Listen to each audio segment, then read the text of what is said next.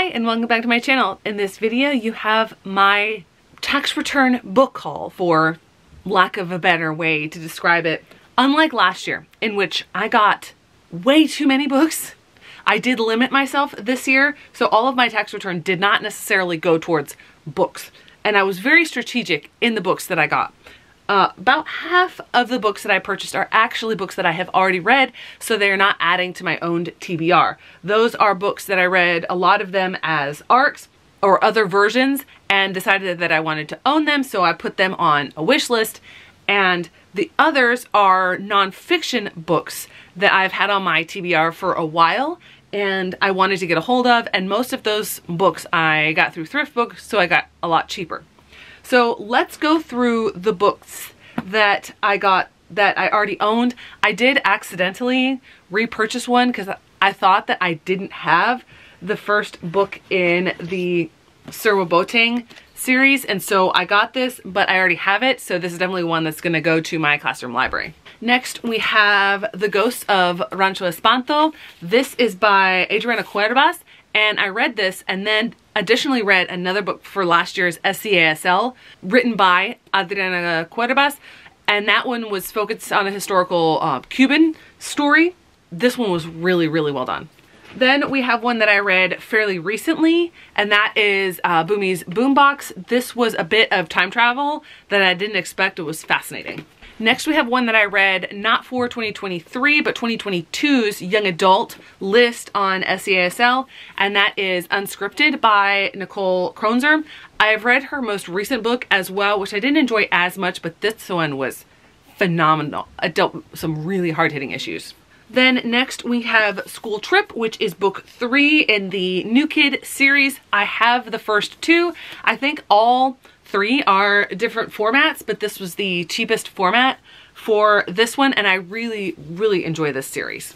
Next we have another one that I read as part of SCASL, and that is Fighting Words by Kimberly Brubaker Bradley. This one is incredibly tough to read. Next we have another one that I read really recently, and that is The Space Between Here and Now. Again, it's sort of slightly different actual probable alternative history that involves a little bit of time travel-ish.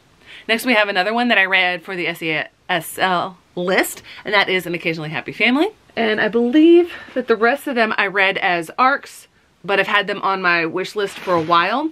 We have The Pearl Hunter by Maya Beck. Then we have The Fury of the Dragon Goddess. I still need to get the first book in this duology, but Book Outlet did not have the first book. So I'm working on actually purchasing and collecting all of the Rick Riordan imprints along with reading them.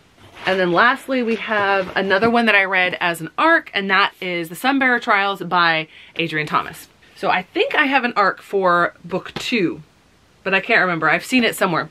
Now we get into the books that I have not read yet. And in that same Book Outlet order is only one book that I haven't read yet, and that is Cursed Carnival and Other Stories by Rick Riordan. This is one of the first Rick Riordan Presents imprints books, but I hadn't read it yet or purchased it yet because it's a bunch of short stories, which doesn't tend to be my favorite, but I've determined I'm going to read every book in that series. Next, I also decided that I wanted to try out some really popular manga series, and so I got the first volume of 3 different series. We have Witch Hat Atelier, Full Metal Alchemist, and Unit of the Dawn. So I'm gonna give them a try at least, and I got them from thrift books, so they didn't cost too much. And then we have the non-fiction books. So I have them split into piles. One pile, and thankfully the larger pile, is ones that I can find audiobooks of. The other one I haven't been able to find audiobooks of, but I still am interested in reading them. So I think the oldest, one of the oldest on this list that I purchased is Dodging Extinction, Power, Food, Money, and the Future of Life on Earth. I used to put a lot of books on my TBR from different books that I had heard, interviews with authors and stuff on different NPR shows. I don't do that as much, but that's one of them that I'm still interested in. Then we have another one, which is Most Dangerous, Daniel Ellsberg and the Secret History of the Vietnam War. I've read another book by this author. It was a middle grade book on, not last year, but the year before, their SCASL list, and I am intrigued by this. And this is a excellence in young adult nonfiction. Oh, I didn't realize this was nonfiction by the American Library Association. So this next one that I purchased, I put on my list after both watching Hotel Rwanda and reading the Problem from Hell by a book by Samantha Powers at the beginning of this year. And that is Shake Hands with the Devil. This is the, I guess, memoir of Roméo Dallaire, who was the UN head of the UN peacekeepers during the genocide. And I learned a lot more about what he went through by reading that specific chapter and portion in the book by Samantha Powers. So I wish there were an audiobook version of it because it is a lot longer. I'm going to see if there might be, and I might purchase it on Libro FM, but we shall see on this one. The next two I'm going to talk about together I found really interesting because a lot of these on thrift books that you purchase, they are ex-library copies, and so a library for a variety of reasons will go through their collection and they will pick different books that they're going to get rid of or withdraw from their collection and sell as a way to raise money. And usually these are older books or books that aren't getting a lot of traction. These next two that I have, they're both fairly recently published books, and they have things in common. Both of these books were published in 2022, and I don't remember one of the libraries where one of them was pulled from, and I've taken the library copy off. That's how I noticed this. The other one was Texas, but the one that I can't remember I know was somewhere in the South, and those two books are The Trayvon Generation and His Name is George Floyd. Both of these were published in 2022. There's literally one on the checkout sticker for this one time in 2023 that this was checked out. Oh, this must be the one from Texas. This still has a little bit of library on there. This one was from Charlotte, North Carolina.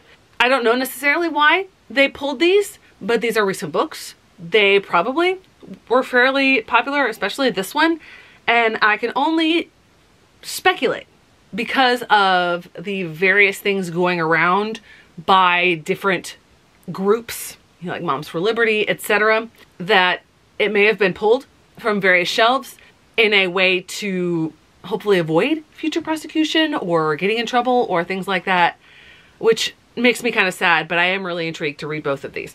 Next we have two memoirs. One is one that I saw on the graphic novel list on the Goodreads Choice Awards, obviously not last year because they got rid of that category, and that is Messy Roots, a graphic memoir of a Wuhanese American. And we have We Were Dreamers, an immigrant superhero origin story.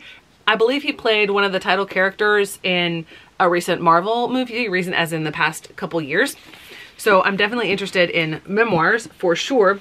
And the rest of these are fairly older ones that I've just had on my list for a while. They don't really have anything to unite them as a theme. We have The Middle of Everywhere, Helping Refugees Enter the American Community. I'm really fascinated by this one, especially because of what's happening recently. And this book was published back in 2002, so it'd be interesting to compare this book to how things are happening today. And then because I love coffee, we have Uncommon Grounds, the history of coffee and how it transformed the world. We also have Pandora's Lunchbox, how processed food took over the American meal. And we have Rogues, True Stories of Grifters, Killers, Rebels, and Crooks by Patrick Radden Keefe. This is, unlike some of his other books that I've read, this is a collection of stories. I think they were previously published in other areas, but then brought together in this section. I think that's a fairly reasonable haul for myself. And the fact that I'm not adding that many books to my owned TBR. So the next thing you'll see before I close this out is a little bit of B-roll of me putting them on the shelves and actually finding spots for all of them. We'll see how successful I am in that, and then it's going to cut back to me holding up all of these books that were previously put away and closing out this video.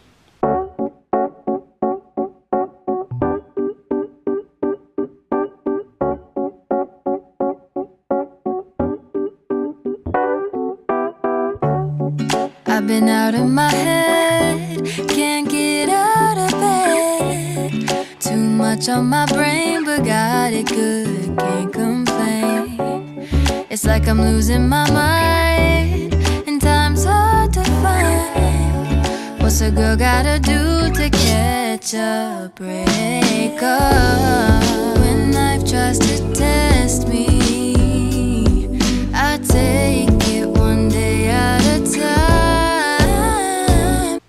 Thanks so much for watching. I hope to see you in the next one.